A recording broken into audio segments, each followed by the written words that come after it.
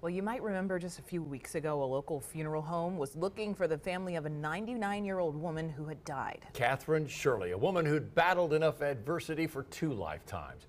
Fox 4's story on the search for her family reached her half-sister in California, who was able to be in Kansas City today for Shirley's farewell. Fox 4's Malik Jackson, live from Markham Harvey Funeral Home, where the service took place. And Malik, we hear the color of the day was pink.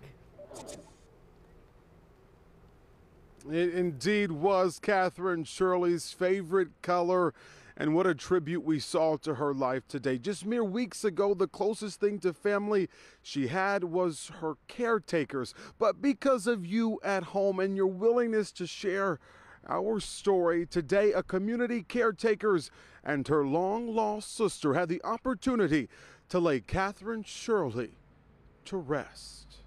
I'm going to put on my robe and help me understand. With a joyful noise and a praise dance to go along with it, a community and a family said their final goodbyes to a remarkable woman. A fearless woman of God who made it to 99 years. And the best way to describe Katherine Shirley, they say, she was everything.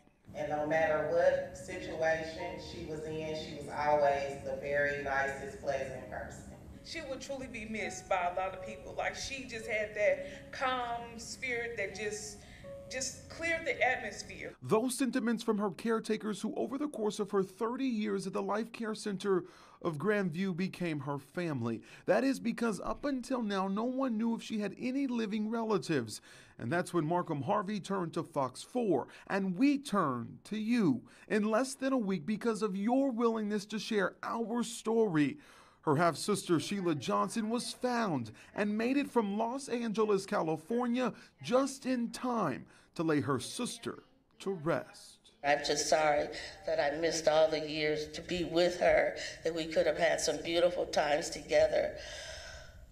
But I'm here now, and I'm here in love and in spirit with her. Johnson is full of gratitude, never imagining she'd get this moment with Shirley, who she hadn't seen in 4+ decades. And indeed, here she is, with one final moment with her long-lost sister.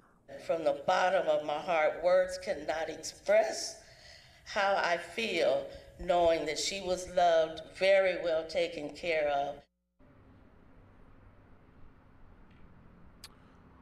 Amazing things happen when you hope.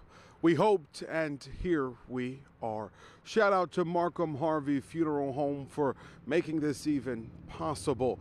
Katherine Shirley was buried not too far away from here, and now she, after 99 years, can finally rest.